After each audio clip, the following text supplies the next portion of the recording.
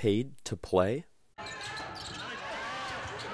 The issue of whether or not student-athletes should be paid is a debated issue at Pepperdine and beyond.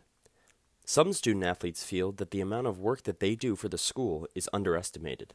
When you take into account like the hours you put in every week, when you have like the 20-hour weeks we have with weights, practice, meetings, film, like it's practically a job at the end of the day. Based on the amount of time student-athletes put into sports, sports administration professor and attorney Alicia Jessup argues the law is on the side of student-athletes. Because of our employment laws in the United States, I think it's illegal not to compensate them for the work that they do. Whether or not student-athletes should be paid, however, is not the same question as whether or not they can be paid.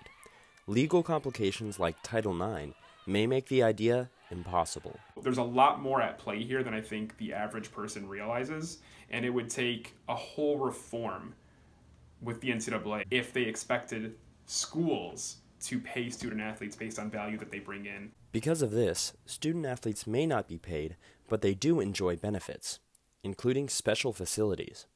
For some, just the opportunity to continue their sport at the collegiate level is enough.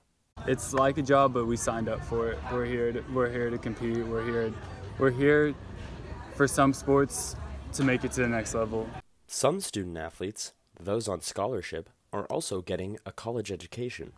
Students and experts agree that education has an inherent value. You're a student first, which is the way it was supposed to be. Yeah. Being a student athlete, you just have to strive for both ends of the student and athlete. At Pepperdine, students and experts have decided student-athletes cannot be paid. Whether this issue will be decided in court or by each school remains to be seen. 2-2 pitch. Karl Winter, NewsWaves 32.